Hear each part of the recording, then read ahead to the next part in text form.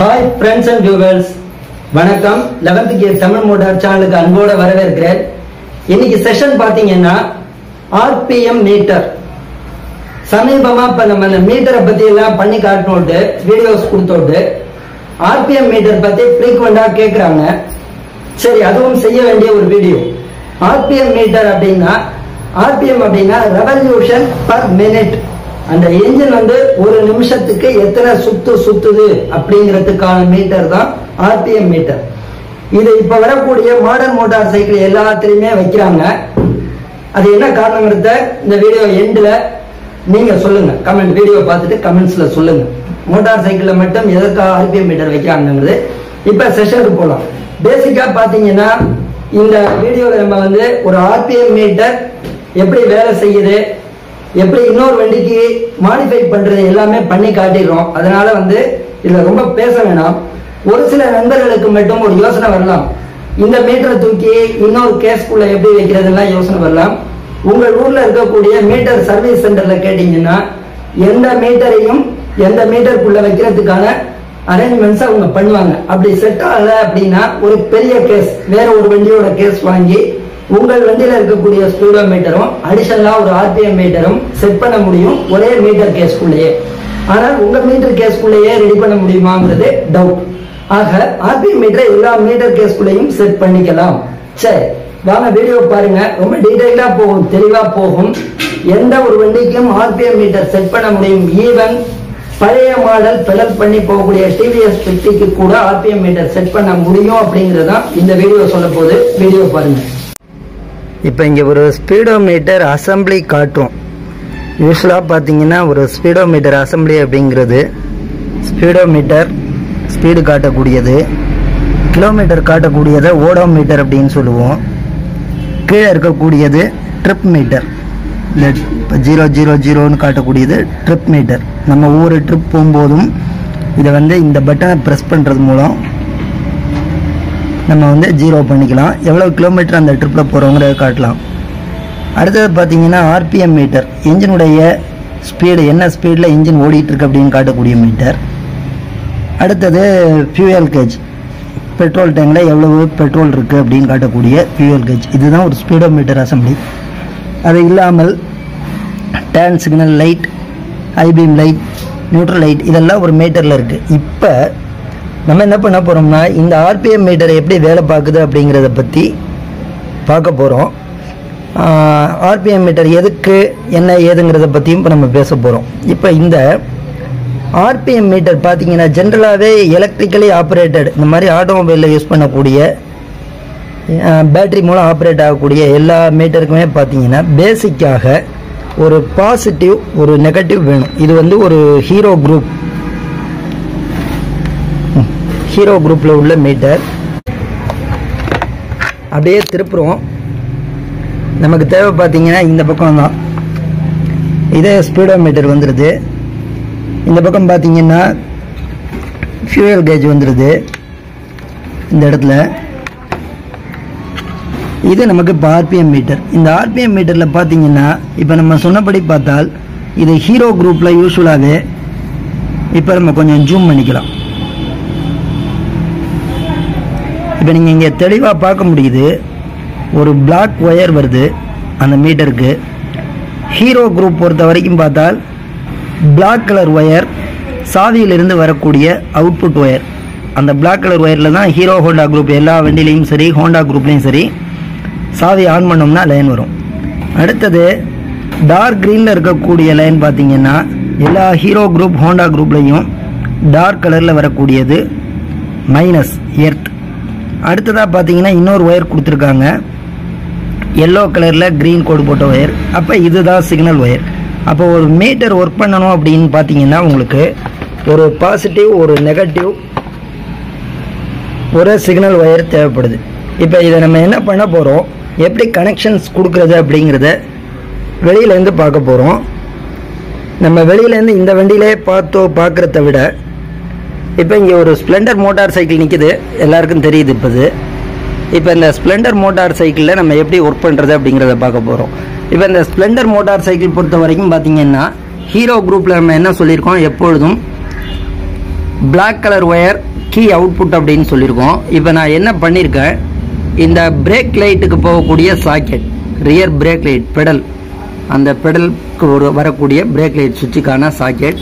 இப்போ அந்த ஒயர் பார்த்தீங்கன்னா நேராக கீழே பிரேக் லைட் சுவிட்சுக்கு போகுது. அதுலேருந்து என்ன பண்ணியிருக்கேன்னா, இந்த பிளாக் ஒயரில் நான் டேப்பிங் பண்ணி எடுத்திருக்கேன். பிளாக் ஒயரில் ஒரு ஒயர் டேப்பிங் பண்ணி எடுத்திருக்கேன், தெரியுது. அடுத்தது பார்த்தீங்கன்னா ஒரு மைனஸ் வேணும் எனக்கு. பாசிட்டிவ் எடுத்தாச்சு, அடுத்ததாக பார்த்தா ஒரு மைனஸ் தேவைப்படுது. இப்போ நான் ஏற்கனவே நிறைய வீடியோக்களில் சொல்லியிருக்கேன், ஒரு வண்டியுடைய சேசிஸ் முழுக்க மைனஸ் கரண்ட் வரும் அப்படின்னு. அதனால் என்ன பண்ணியிருக்கேன்னா, இப்போ இங்கே மைனஸ் எடுத்துருக்கதை பார்க்க முடியுது. ஒரு போல்டிலேருந்து ஒரு மைனஸ் எடுத்திருக்கேன். இந்த ஒயர் என்ன பண்ணியிருக்கேன், இப்போ வெளியில் விட்டுருக்கேன். சரி, அடுத்தது இப்போ நமக்கு சிக்னல் ஒயர் வேணும். இந்த சிக்னல் ஒயர் தான் நிறைய பேருக்கு குழப்பம் வரும், எங்கிருந்து எடுக்கிறதுன்னு. ஒன்றும் இல்லை, இது எப்படி பேசிக்காக இது எப்படி ஒர்க் பண்ணுதுன்னா, ஒவ்வொரு டைம் ஸ்பார்க் வரதும் ஒரு ரொட்டேஷன் கணக்காக அவங்க எடுக்கிறாங்க. அப்போ ஒவ்வொரு டைம் ஸ்பார்க் வரதும், ஸ்பார்க் ப்ளக்கில் வந்து ஒவ்வொரு டைம் கரண்ட் வரதும் ஒரு ரொட்டேஷன், ஒரு ரொட்டேஷனுக்கு ஒரு கரண்ட் வரும் 4 ஸ்ட்ரோக் சைக்கிள் என்ஜினில். புல்லட்டில் மட்டும் இது மாறும். பழைய மாடல் பேட்டரி டைப், டெல்கோ டைப்னு சொல்லுவாங்க, பாயிண்ட் கண்டென்சர் வரக்கூடிய புல்லட்டில் மட்டும் இந்த ரேஷியோ மாறும். மற்றபடி பார்த்தீங்கன்னா ஜென்ரலாக எல்லா மோட்டார் சைக்கிள்லேயும் ஒவ்வொரு ஸ்பார்க்குக்கும் என்ஜின் வந்து ஒரு ரொட்டேஷன் சுற்றும். அப்போ அந்த ஒவ்வொரு ஸ்பார்க்கையும் கிரியேட் பண்ணக்கூடியது பார்த்தீங்கன்னா ஹச்டி காயில். இப்போ இந்த ஸ்ப்ளெண்டர் மோட்டார் சைக்கிளில் பார்த்தீங்கன்னா HD coil, high tension coil வந்து பார்த்தீங்கன்னா பெட்ரோல் டேங்க் கீழே இருக்கும். நம்ம ஜூம் பண்ண ட்ரை பண்ணுவோம். இப்போ ஐடென்டிட்டி ஆகுது. பெட்ரோல் டேங்கு கீழே லெஃப்ட் சைடில் வந்து ஹச்டி காயில் வச்சுருக்காங்க. இப்போ இந்த ஹச்டி காயிலுக்கு லைன் பார்த்தீங்கன்னா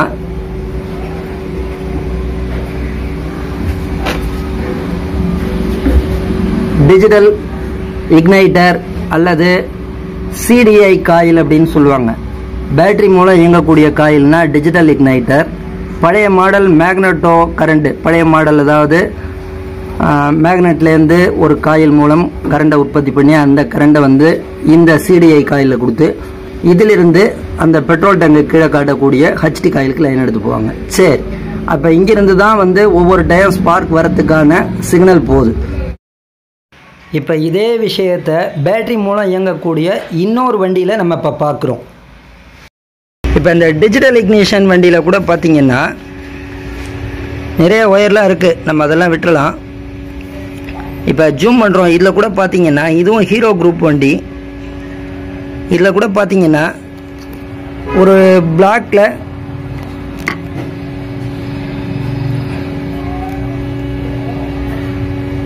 கருப்பு கோடு போட்ட ஒயர் தெரியுது.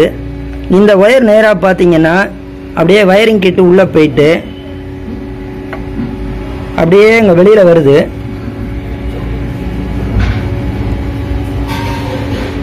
அந்த ஒயர் இங்கே வரதை பார்க்கலாம். பிளாக்ல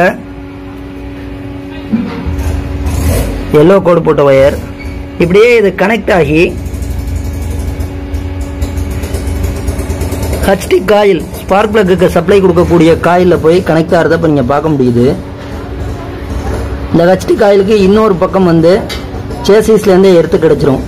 அப்போ நம்ம இந்த பாயிண்ட்லேருந்து தான் ஆர்பிஎம் மீட்டருக்கான சிக்னல் லைன் எடுக்க வேண்டியிருக்கும். ஓகே, இப்போ நம்ம திரும்ப ஸ்ப்ளெண்டருக்கே வந்துட்டோம். இதில் என்ன எப்படி ஒர்க் பண்ணுதுங்கிறத தொடர்ந்து பார்ப்போம்.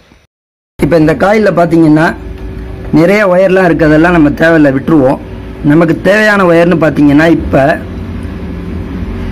ஒரு பிளாக்ல எல்லோ கோடு போட்ட ஒயர், அடுத்தது பிளாக்ல ரெட் கோடு போட்ட ஒயர், பிளாக்ல ஒயிட் கோடு போட்ட ஒயர். இதை கூட சொல்லிடலாம் நம்ம என்னங்கிறது. இப்போ நான் டச் பண்ணக்கூடிய பிளாக்ல ரெட் கோடு போட்ட ஒயர் பார்த்தீங்கன்னா மேக்னெட்லேருந்து வரக்கூடிய ஸ்டார்டிங் காயில் கரண்ட். பிளாக்ல ஒயிட் கோடு போட்ட ஒயர் வந்து என்ஜின் கட் ஆஃப் ஒயர். பிளாக்ல எல்லோ கோடு போட்ட ஒயர் இப்போ காட்டுறேன்னா இந்த ஒயர் தான் ஹச்டி காயில்னு சொல்லக்கூடிய ஸ்பார்க் பிளக்குக்கு சிக்னல் அனுப்பக்கூடிய ஒயர். அடுத்தது ப்ளூ கலரில் ஒயிட் கோடு போட்ட ஒயர் ஒன்று இருக்குது. இது என்ஜின் சென்சார் அல்லது பிக்கப் காயில் ஒயர் அப்படின்னு சொல்லுவாங்க. அடுத்து கிரீன் ரெண்டுமே பார்த்தீங்கன்னா எர்த்து இன்புட், எர்த்து ரெண்டுமே எர்த்து தான் இது பொறுத்த வரைக்கும். சரி, இப்போ நமக்கு இந்த 6 ஒயருக்கான கனெக்ஷன் புரிஞ்சிடுச்சு. அடுத்து இப்போ நான் என்ன பண்ண போகிறேன்னா, இந்த ஹச்டி காயிலுக்கு லைன் போகக்கூடிய ஒயர், இந்த ஒயர்லேருந்து இப்போ கவனிச்சிங்கன்னா தெரியும், டேப்பிங் அடிச்சிருக்கேன். இப்போ இந்த ஆரஞ்சு கலர் ஒயர் பார்த்தீங்கன்னா இந்த சாக்கெட்டுக்கு சைடில் பார்த்தீங்கன்னா ஒரு சின்னதாக கிளிப் இருக்குது.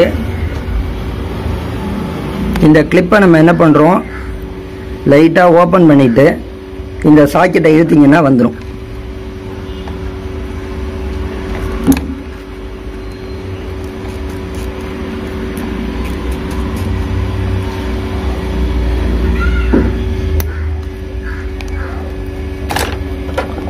வந்துடுச்சு. இப்போ நான் இந்த ஒயர் என்ன பண்ணுறேன்னா, ஒரு சின்னதாக துண்டு ஒயர் எடுத்து பிளாக்ல எல்லோ கோடு போட்ட ஒயரில் உள்ளே இன்சர்ட் பண்ணி டேப்பிங் அடித்து உள்ளே சொருகிடுறேன்.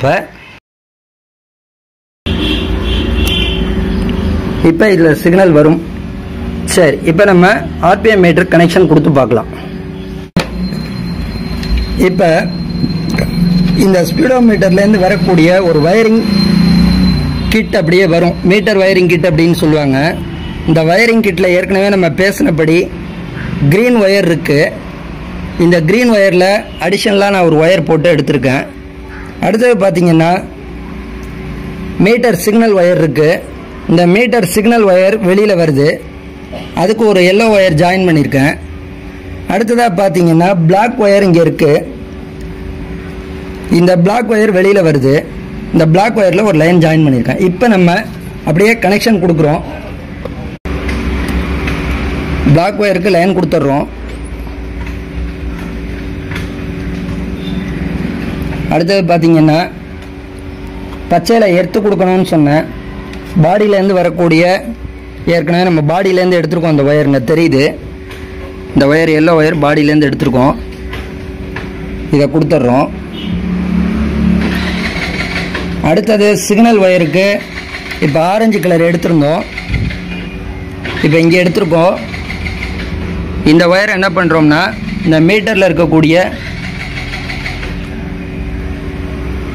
இந்த காட்டுப்பா, இந்த மீட்டரில் இருக்கக்கூடிய சிக்னல் ஒயரில் ஜாயின் பண்ண போகிறோம்.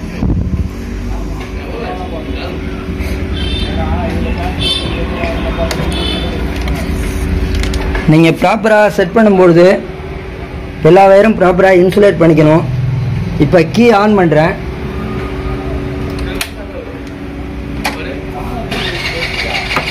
வண்டி ஸ்டார்ட் பண்ணி பார்க்க போகிறோம்.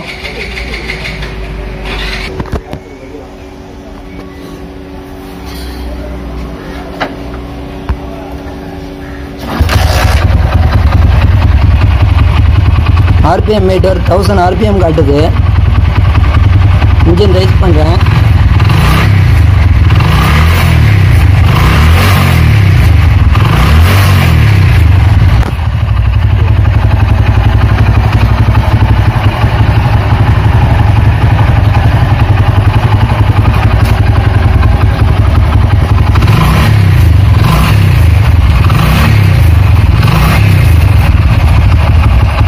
இப்போ நம்ம ஒரு ஸ்ப்ளெண்டருக்கு